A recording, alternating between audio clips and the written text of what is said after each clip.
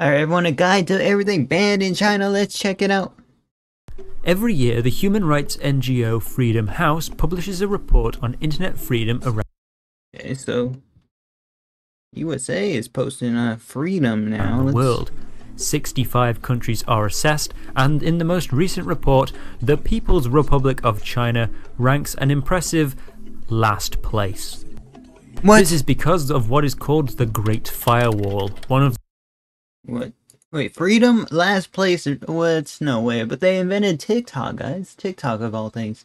TikTok's a fairly free platform, right, guys? the world's largest and most comprehensive lists of restricted websites, apps, images, and phrases. Everything included cannot be viewed by internet users in China. But yeah, guys, they got their own version, like, of the apps that are banned in China, guys. Facebook, Twitter, Instagram, Google, YouTube, Snapchat, Tumblr, Twitch, and Pinterest. Every major media platform in the West is blocked. Even Twitch? What the heck? Other banned websites include most pornography sites, the BBC, online gambling sites, Amazon, the New York Times, and Discord. What? Dang, bro. I swear they have everything. There's even I swear they have everything, a bro. handy website where you can check if your site is blocked. And it isn't only the big league sites that get banned. Pro-democracy and anti-censorship sites are also restricted, no matter how small they are. Not Dang, bro, how do they go? How do they filter all this stuff? Just by the wording or something? First of all, there's not many sites that, like, there are for this, bro. Like, small websites and stuff. Like, for the most part, we just go to, like, social media websites to consume, like, information, guys. You know what I mean? all of these are So I wonder how China does it. banned per se, but made extremely difficult to access. Restricted websites may be moved to page 10 of search results, have their loading speed throttled, or may only partially load. But Yeah, bro. I be having websites do that it nowadays. isn't just websites that get blocked. Words, phrases, and images can all be restricted either temporarily or permanently. What? Just regular words. One of the most highly censored topics is any information about the Tiananmen Square massacre of 1989. Any mention of the event is prohibited. Guys, that's a huge event, bro. I don't even know what happened to it. We gotta watch another video essay on it. I don't even know what happened about it. Phrases like Tankman and 4th of June are banned from being searched or sent over instant messaging. I thought it was 4th of July, guys. But no, 4th of June. The phrase Big Yellow Duck was banned in 2013 after pranksters edited a photograph of Tankman to feature some giant ducks. Oh my gosh. Guys, was he killed by the government or something, guys? And this editing program, it's Photoshop, but it looks like GIMP almost. The 4th of June is humorously known as Chinese Internet Maintenance Day because many websites become slow or stop working entirely in the days leading up to the anniversary, all under the guise of scheduled server repair. But why, bro? Movies and TV shows Dang, bro, after just one event, guys? Sheesh. USA celebrates one event like that, but we don't. We celebrate, like, our days of where we had wars and stuff. You know, like Independence Day and stuff. Right, guys? released know. in China need to be vetted and potentially edited to fit propaganda rules and decency guidelines.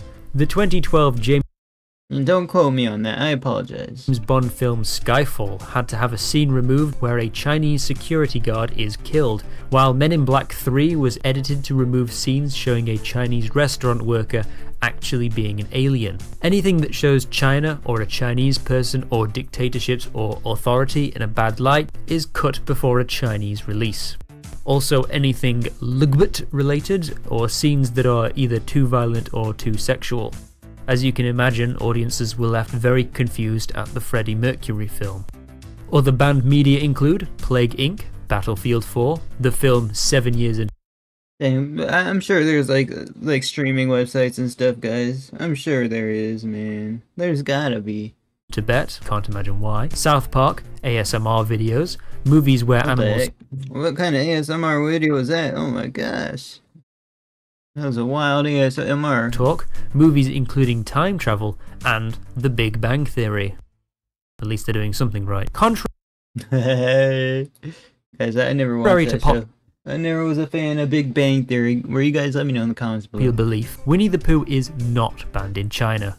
Internet searches for Pooh Bear were temporarily blocked in 2017 when Chinese political dissidents discovered the hilarious fact that the president of China, Xi Jinping, looks like the character. Partially, yeah, but not that much, guys. Later still, in February 2018, when party officials That was a little bit too much, right, guys? agreed to give Xi the presidency for the rest of his life, numerous search phrases were temporarily banned to stop people complaining about the rule change. These phrases include 10,000 years, disagree, shameless.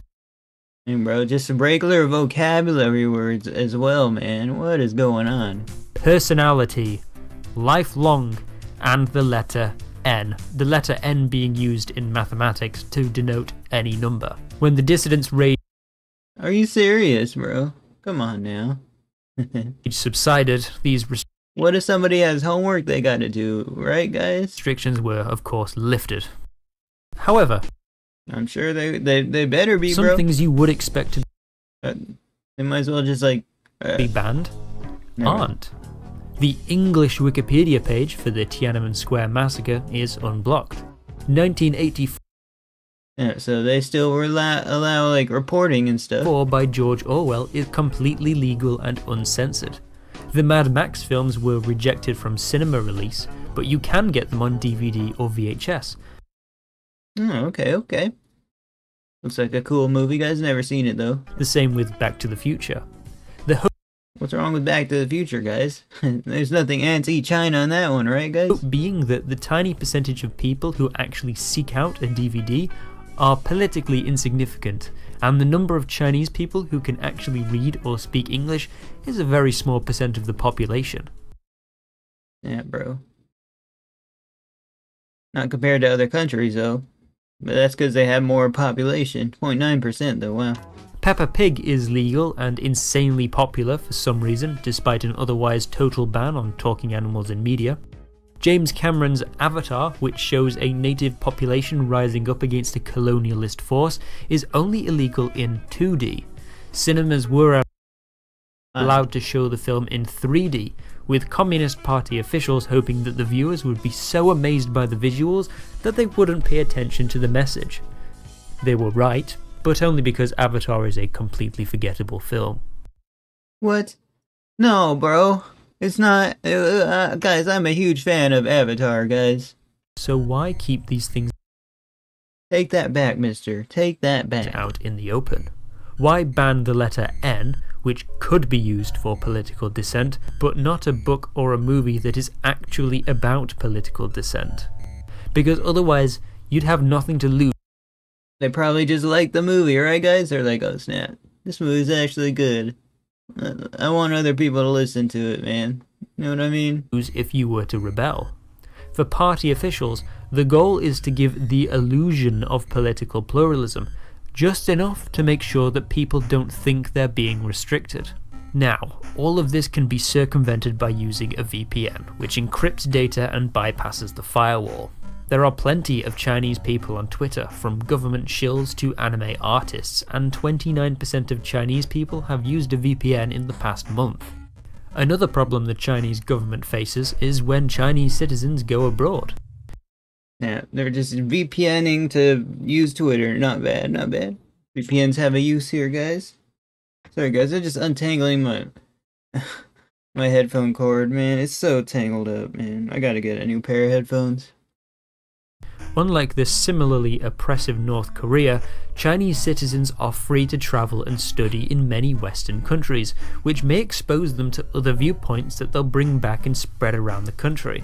The solution is to set up an almost alternative digital ecosystem, a protective bubble that Chinese citizens don't need or don't want to venture outside of. Bro. Totalitarian, is it? For example, Think it's totalitarianism, guys? WeChat, which has made itself the single most important app for any modern Chinese citizen. It's a messaging app, a social media, a money transfer app. See, look, all this stuff, bro. Since when does Facebook have money transferring? They do actually, but... Gaming, maps, reviews. It even has apps within the app to keep users inside at all times. This is good because it can also be used for surveillance and control. What about live streaming? With tracking software included in... So one app for everything? We don't have to have like 20 different or 10 different apps? I gotta post my freaking reels on 4 different platforms, guys. In the code, and politically charged messages being automatically deleted. It's no surprise that the CEO of the company behind WeChat is a card-carrying member of the ruling Communist Party. There is also a Chinese equivalent to... Why wouldn't he be, guys? You know what I mean? Google, Amazon, and Facebook. When visiting the West... When you create a huge app like that, I'm sure there's no reason why you wouldn't. To study or travel, there's no... I wonder if the Nintendo Switch is banned, though. No need to watch Western media at the hotel, or get Western social media when studying in the USA. All the comforts of home are right there on your phone. Or you could even sidestep the foreign travel entirely by visiting one of China's many replicas of famous monuments. Why visit France with its smelly French people, foreign languages, and long plane ride when you can just visit the replica in Tiangdecheng?